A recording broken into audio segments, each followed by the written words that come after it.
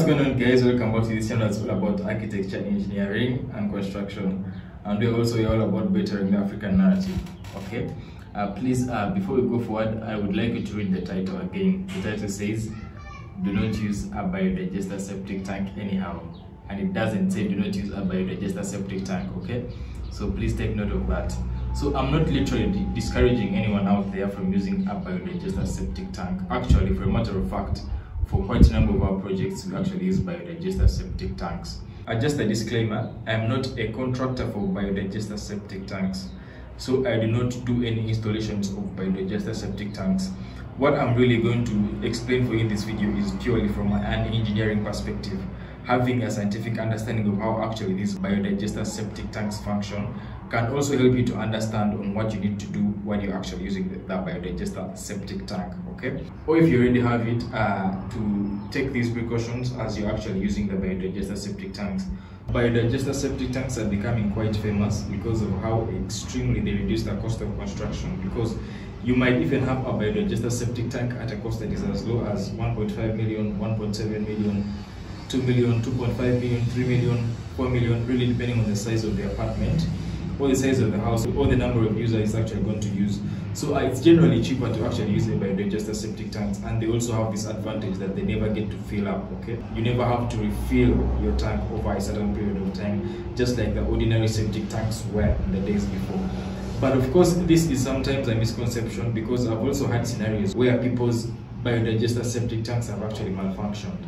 And I'm going to be explaining shortly the things that might actually cause the biodigester septic tank to malfunction.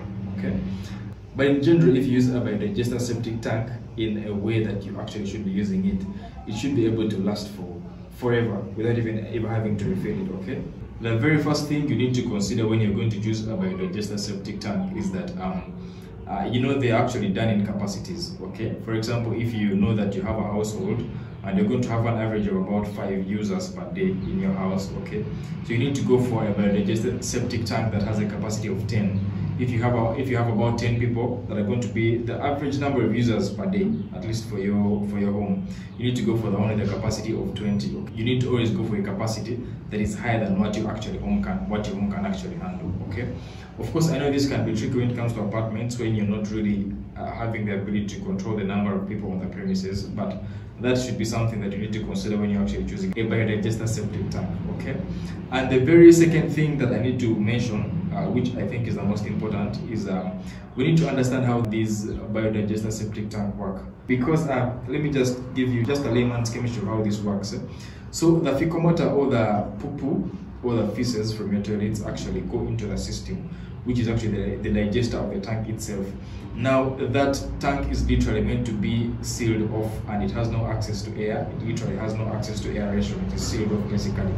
And it's also filled, it is pre-filled at the time of installation. It's pre-filled with bacteria that actually function under the absence of oxygen, which we actually call anaerobic bacteria. So these anaerobic bacteria actually help in breaking down the fecal matter, okay, in the absence of oxygen. That is what it literally breaks down that fecal matter into simpler substances that can easily be percolated into the ground through through the drain pipes and all of that. The very second thing that we need to consider is that it's important to note this: if you are using a biodigester septic tanks, you need to learn to separate what is actually being the toilet and what is being the bathroom and what is being the laundry. You need to make sure you do not have any detergents being flushed in the toilet.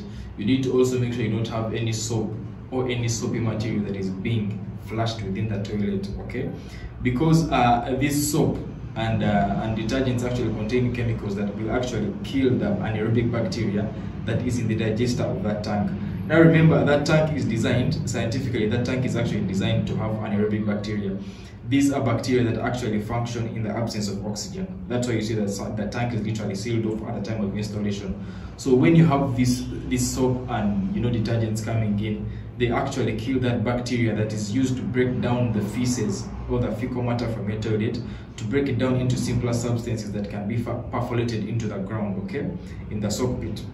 Scientifically. So if these anaerobic bacteria die, it means that the chemical processes happening in your biodigester septic tank are not going to function as efficiently as they were meant to function, which means it slows down in how it functions, which might likely cause your bio-digester septic tank to actually fill up. And remember, these tanks are not designed to be refilled, just like the ordinary septic tanks, okay? So it's very important, if you're going to use a bio-digester septic tank, you need to make sure that you separate any detergents from using them in the toilets, okay? You can, all the water that you use for washing can be directed elsewhere, or it can be directed straight into the soak pit, but it should never actually pass through the tank. You might not realize this in the next few years, but after about 7 to 10 years or 15 years, you might realize that you actually were doing damage to your septic tank. Now, I know the reason why it becomes really tricky with apartments or rented properties is because you're not able to control the usage of the apartments. For example, if it's in a home or a domestic area, you know, everyone in the house can know that when we are doing our laundry and our washing and all that, we do not pour all that water into the toilet. We either pour it through whichever channels except the toilet itself. But when you're dealing with things like apartment, it's difficult to control people, how people can actually use their toilets. So in that scenario, you are better off choosing a higher capacity so that even when such things happen outside your control, you still are able to manage the processes that are actually happening in the tank. You're able, for example, if you have an apartment that's going to have about 20 people, you can choose one of 40, okay? So that even when such things happen, you're actually safe in terms of how long it might take for the tank to get filled up, or it might even never get filled up again if the numbers keep fluctuating, and that works for your advantage as well, okay? So I hope you guys had something to learn from this video. Please continue doing bio-digester septic tanks with all those precautions, because they're actually much cheaper than the conventional septic tanks that you've been using before, okay? So thank you very much guys for watching, and have yourself a good time.